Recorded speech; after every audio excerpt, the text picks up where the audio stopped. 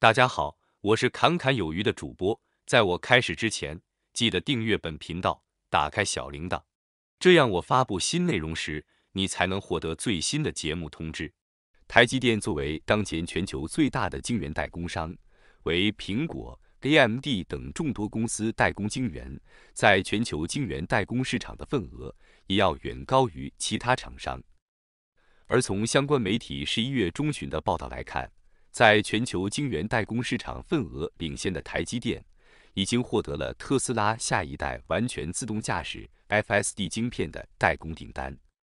但在此之前，三星则是特斯拉的主要晶片供应商。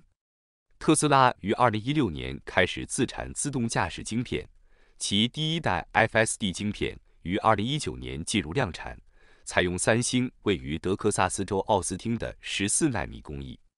第一代 FSD 晶片为 Model S、Model 3、Model X 和 Model Y 中的 Hardware 3运算核心，即由 HW 3.0 晶片提供动力。此前，人们普遍预计特斯拉将继续与三星合作，并在后者的7奈米节点上制造其第二代 FSD 晶片。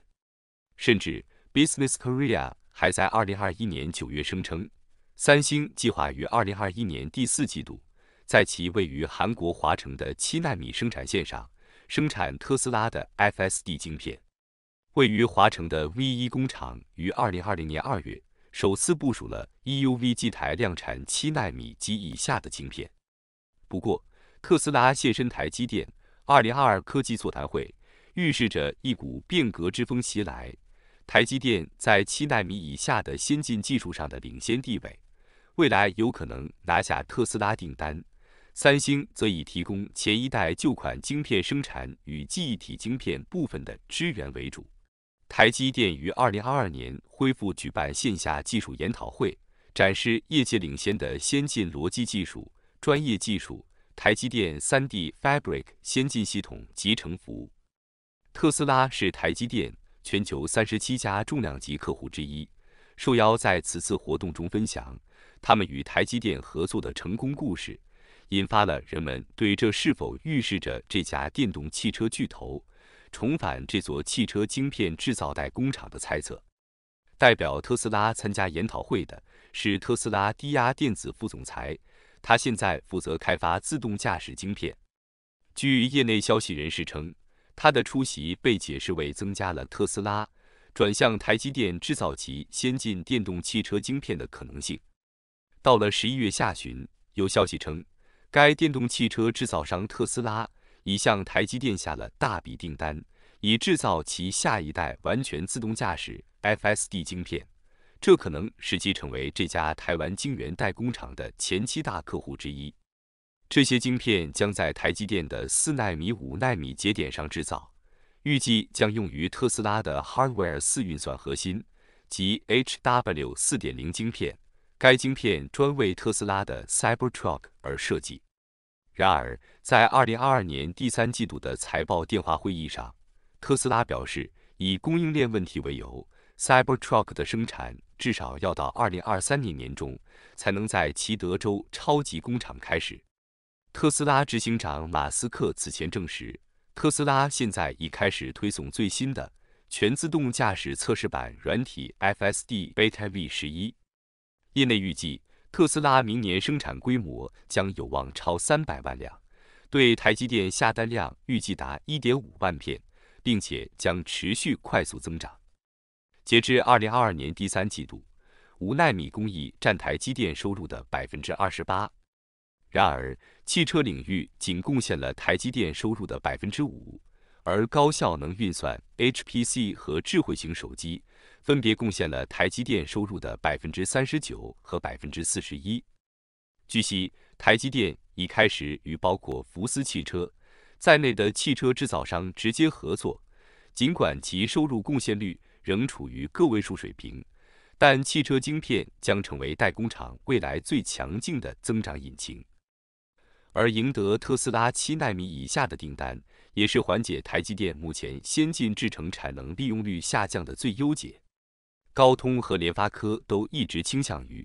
台积电7奈米工艺节点的行动 SoC 每年介入数以亿计的智慧型手机，但即使是大单量的客户，现在也由于市况疲弱而被迫削减在台积电的订单。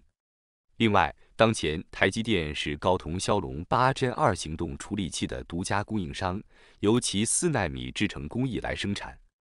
但是，就在11月举办的2022骁龙技术峰会期间，高通高管就强调，未来仍会采用多元化的代工策略，不会全仰仗台积电。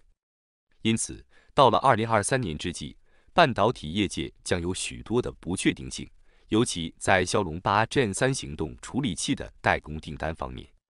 根据外媒wccftech 报道，由于此前高通已经表明将持续采用台积电与三星多晶片制造供应商供货的模式，加上台积电在3nm制程上量产时间的改变，高通可能考虑将下一代骁龙8 Gen3 行动处理器交由三星来生产。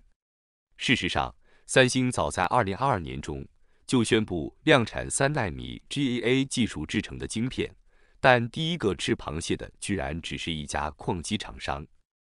而且除了仅供应一家加密货币厂商之外，至今尚未拿下智慧型手机晶片厂商的订单。而且目前有消息传出，三星的3nm制程良率仅有20%。不过，消息指出，目前三星已经通过高通的样品认证，有机会在未来进行供货。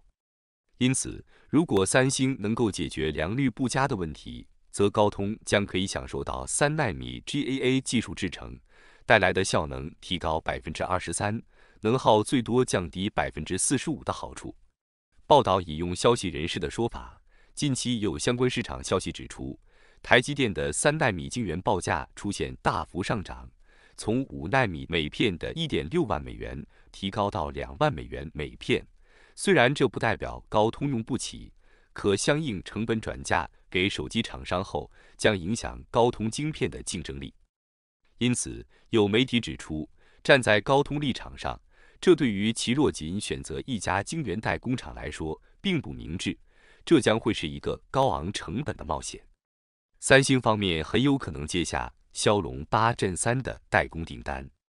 消息人士最后强调，三星的第二代3nm制程将预计在2024年量产，号称比第一代3nm制程有更多的进步。这也代表三星进一步希望从台积电手上抢下更多市占率的企图。不过，当前谈骁龙8 Gen3 的情况似乎还太早，还有许多的不确定性，需要在接下来的时间持续关注。不过，有媒体在11月下旬报道称，三星也在为第二代3nm寻找客户。三星第二代3nm大规模出货的首批客户已经浮出水面，包括辉达、高通、IBM、百度等，预计2024年开始产品供应。这也印证了三星第二代3nm的量产时间表。当然，回到眼下，台积电的7nm系列产能利用率，据传已经下降到50%以下，估计会继续下降至2023年第一季度。台积电也正在削减产品订单或推迟发货。英特尔作为半导体行业和运算创新领域的全球领先厂商，英特尔的个人电脑、伺服器和其他业务领域都在迅速放缓，这些迫使英特尔减少其在台积电的订单，包括英特尔 Arc A 系列 GPU 以及他们的7nm订单。辉达也没有摆脱影响，因为他们仍然在使用台积电的7nm工艺节点制造 A100 张量核心 GPU， 同时在台积电客制化的4N 工艺的新5nm制程节点上制造 H100 张量核心 GPU。 据悉，最大数量的 RTX 40系列订单也被完全修改或推迟。